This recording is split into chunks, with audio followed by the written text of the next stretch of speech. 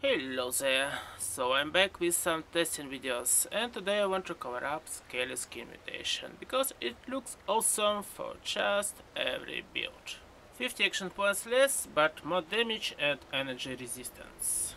It doesn't sound that pricey, though full builds don't have so much action points, but we can use class freak and the cost will be reduced.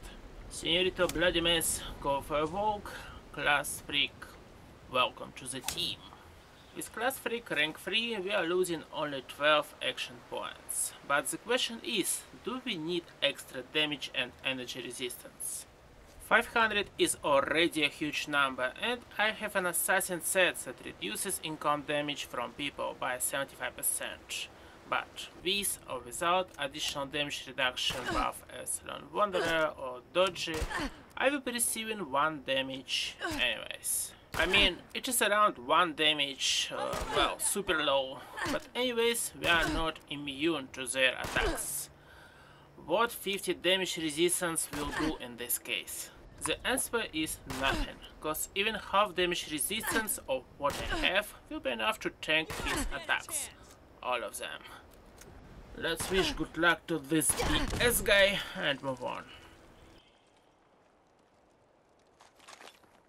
The same exact story if we have a group of people. Their damage is reduced because of assassins. 50 damage resistance will not affect numbers.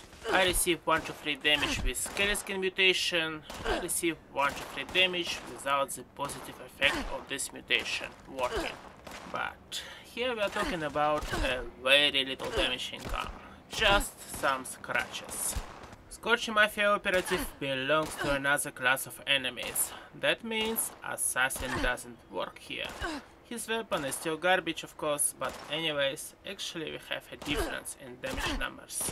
Having 500 damage resistance, I lose 2 or 3 or 4 hit points per shot. With Scaly skin suppressed, I actually lose 4 or 5 hit points, so there is a difference. Let's wish him good luck and move on. Speaking of energy damage resistance, I have it 500 as well. And every shot takes 1 hit point from me. Since I use Radix to suppress symptoms, I lose bonus from grounded mutation as well. So 150 energy resistance less. But the amount of hit points they take is the same. Is it worth it or not worth it to have Scaly skin mutation? It's a good question. Let's ask mini Hulks what they think. Not worth it. Are you sure? Okay, shoot at me. In fact, this dude is right.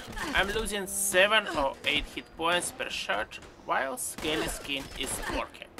And the same exact amount of hit points when it is not. If you don't want to use Class Freak, I suggest you to not mutate yourself with Scaly skin, because you need these action points.